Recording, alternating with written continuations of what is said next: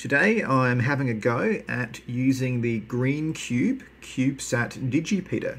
So GreenCube is a newish Cubesat launched on a Vega rocket and it has a very high altitude. It's about 5,800 kilometers. So it's in medium Earth orbit. So it has a very, very large footprint, which can cover Australia, Japan, Southeast Asia and New Zealand all at the same time. So what I'm using to communicate with it is an Icom IC-9700 into my WiMo X-Quad antennas. You can see them here on my camera. And in terms of software, I'm running GPredict to do radio control. I'm using the UZ7HO sound modem for decoding and transmission. And I'm also using the UZ7HO DigiPeater software. Now, the DigiPeater on GreenCube is a little bit interesting. It's just a message relay system, but you can also specify a time delay before it replays the message. So a lot of these messages here, which is just a log of what I've been receiving over the last 3/4 of an hour or so. That's another point. The passes are very long because of the high altitude. Many of these have an RX value of 0 or a low number, which means they've been pretty much rebroadcast immediately. But then again, you see these kind of entries.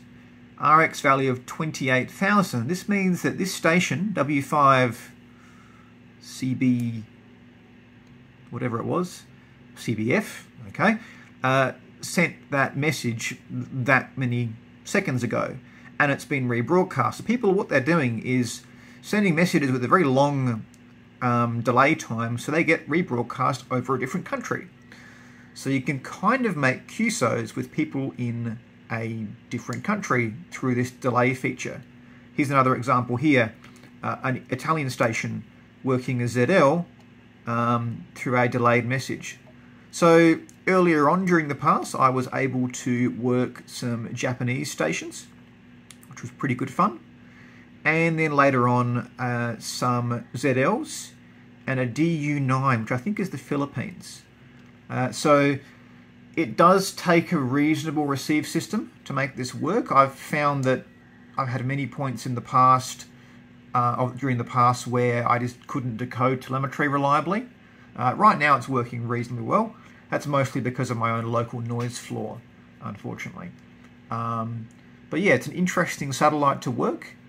Bit of effort to get the software going, but yeah, the footprint is huge and you can work stations over a huge area, so very good fun.